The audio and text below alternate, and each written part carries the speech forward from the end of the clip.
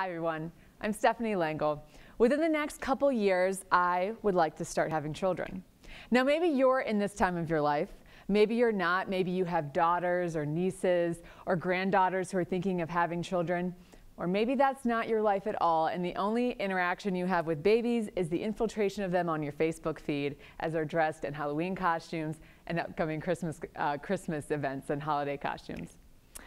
So, of course, if I'm embarking onto this new experiment of bringing a new life into the world as a scientist, I like to implore my friends who have had children to ask them questions about their experiences, their problems, their issues.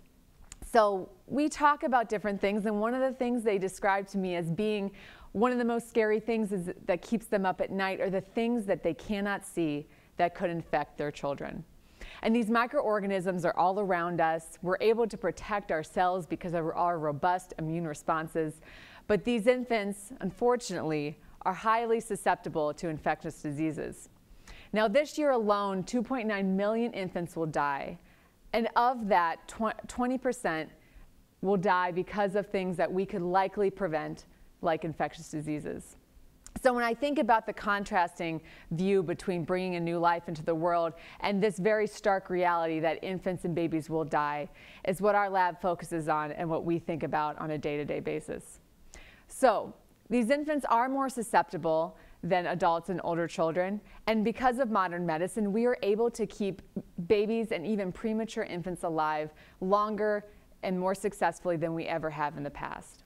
But what that means is that we have populations of infants that we have to also protect from infectious diseases and develop prophylactic treatments and cures that we may not have had to think about in the past. So why are these children more susceptible to disease? They're more susceptible because their immune systems are immature. This might seem kind of obvious. They are new to the world. They haven't seen the things that we've seen in terms of the microorganisms we interact with. But this can manifest itself with different amounts of immune cells that are just lower in number. They're not able to secrete as many molecules or cytokines or proteins. But the one I specifically will bring up is a Y-shaped protein called an antibody. They circulate less in infants compared to older children, and that means that these infants are just not able to robustly respond to the environment around them. Now, we know that for a couple reasons.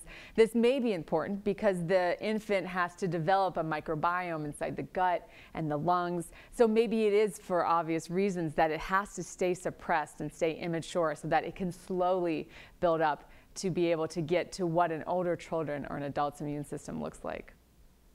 So what we've done in our modern medicine history is that if we have populations that are more susceptible to disease, we do things like develop vaccinations. So what this chart shows on the x-axis is the years from 1944 to 2004, and we see that the cases of measles in the United States have gone down after the introduction of a vaccine, and even lower after the introduction of a second dose. So when we contrast these two different circumstances where we have populations of infants that are unprotected, and we have this ability to develop vaccines for populations that are susceptible, we wonder then why within the first 2 months of life are we not able to give infants vaccines? And it is because of that immature immune system that we really cannot start vaccinating them until they're 2 months and able to robustly respond. So we are all here today. We've all survived infancy. Not a bunch of us are just dying off because of diseases. So if we're not able to vaccinate, then we must have a way to boost babies' immune systems. And we're able to do that through two different ways. So babies receive this Y-shaped protein antibody through two different ways, either transplacentally, through cord blood, or through breastfeeding, through the mother's milk into the mammary gland, and then if she's able to breastfeed, to the infant. So in our lab, we are interested in studying the latter of the two. We're interested in studying the ways that we can boost a mother's immunity so that she can then convert that into her milk to provide her babies with enhanced protection, specifically within those first 2 months of life, which we know are a tough time for infants as they are coming in contact with diseases that they are not immune to. So what we do is we actually use pigs to study this human phenomena. Now, what's interesting about pigs is pigs cannot do the first thing that I described. They cannot transplacentally take their Y-shaped antibody and give it to the infant. They can't do that because their placenta is about 6 layers thick, so it's almost like it gets stuck. Whereas humans, there's only 1 layer and it can easily move. So in our lab, we like to think of the pig as a great way to look at enhancing immunity transfer through milk, because they do this very efficiently and are able to provide piglets with their sole source of antibody needed to then go off into life and become older pigs. So we've heard throughout in biomedical history, mice and rodents are ways that we can model human disease. So why would we use pigs? So pigs have a lot of different similarities with humans, which allow us to be able to study human phenomena within them. For one, physiology.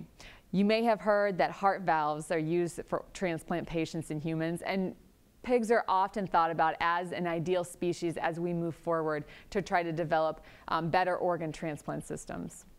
Metabolism, nutrient sensing, gut barrier function, the amount and type of microbiota inside the gut. These are all things that are very similar interspecies between humans and pigs. Genetics. We all sit here today as very heterogeneous population. We are not an inbred population, at least not a lot of people are. So when we look at mice, they are actually inbred, and we don't get to take advantage of the heterogeneity that we see within a human population. Pigs are similar to humans in that way. We do not have strains of inbred pigs, although you could develop them, but on the whole, we can take advantage of the heterogeneity found in that population. And lastly, and what our lab and what I am most interested in is the immunology. So the immune cells and how the immune system responds to viruses and bacteria and things in the environment. Pigs actually have all the different components and cell types that are found in humans and can respond similarly to the different pathogens. So this is why we use pigs to study. And what I started to do was I thought, okay, I'd like to boost the immune system of the mother so that I can boost the immune system of the babies. So I took 3 different groups of pregnant pigs. I took an agriculturally important virus, porcine epidemic diarrhea virus, which I will refer to as PEDV, and I gave it in high doses to the first group of pregnant pigs. I then took a low dose of the same virus and gave it to the second group, and then to the third group, I didn't give anything, so essentially mock. So this virus is going to be ingested orally, and it's going to start infecting the gut lining, the epithelial cells of the gut, and that mother is going to respond very robustly as she becomes infected. And this immune response can manifest into the increase in a lot of different types of immune components. But specifically, the one that we're interested in, amongst others, is that Y-shaped antibody that I talked about. So what we saw is that the pregnant animal, was able to respond in the same capacity responded to the dose that we gave her. So the pigs that were given the high dose had a higher generation of antibody. The pigs that had the lower dose had a lower decreased amount, but still higher than the mock. And we know that these antibodies are important because they are able to actually physically bind that virus up. And if that virus is bound by antibody, it's able to be easily excreted, and it's not going to bind to the epithelial lining and start replicating to cause more problems. So these pregnant animals, they're going to go on fine after about a week or so of some clinical signs. They go on fine to then have their babies, and they have this circulating antibody inside them as they are robustly responding. So after they give birth to piglets, the piglets are going to start suckling, and the antibody that's in the serum in the body of the mother is then transferred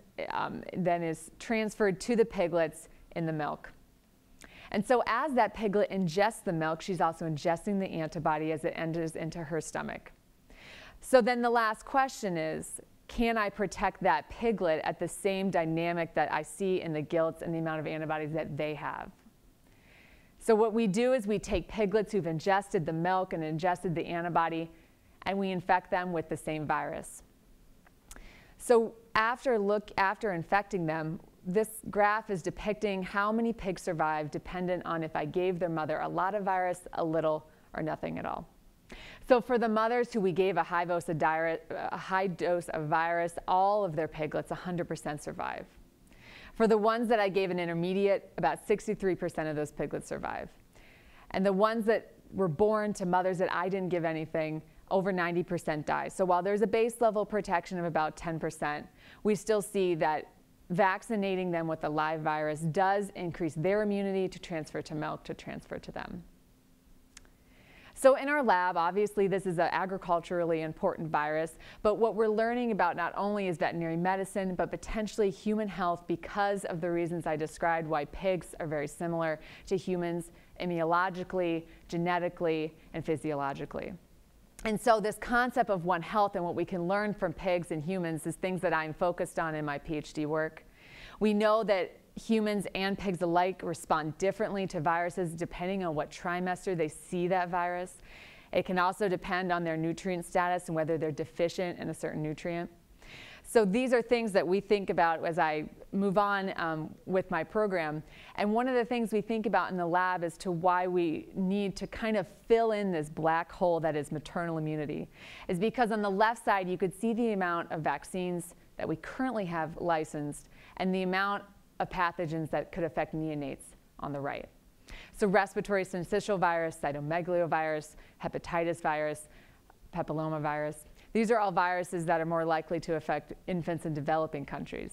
But of course, the majority of infants in that 2.9 million who die every year are in developing countries, and things like HIV that can be transferred through milk, and diarrheal pathogens in less sanitary environments like rotavirus, E. coli, and Vibrio cholera are all things that we could target to enhance maternal immunity to transfer to the neonate.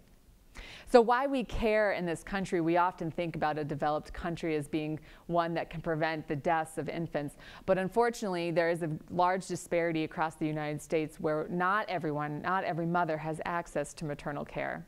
So what we think about in our lab as we're trudging through experiments and we're milking pigs and we're collecting rectal samples from piglets is we like to think about the broader impacts of what enhancing maternal immunity could do.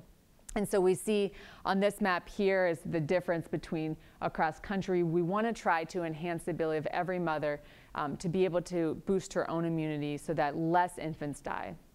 And it can become even more dire when you look at the world view, because in the center here, when I depict, there can be over 10% infant mortality for every 1,000 infants that die. So not only are we targeting enhancing developed maternal immunity in developed countries, but also in developing countries where the majority of them will die. So as I think about this One Health approach of veterinary medicine and enhancing maternal health, I do see myself and my friends and my friends' friends and the faces of this woman here as we work to try to develop enhanced prophylactic treatments for maternal immunity and infant immunity so that more people can enter society to fulfill whatever dreams that they may have. Thank you.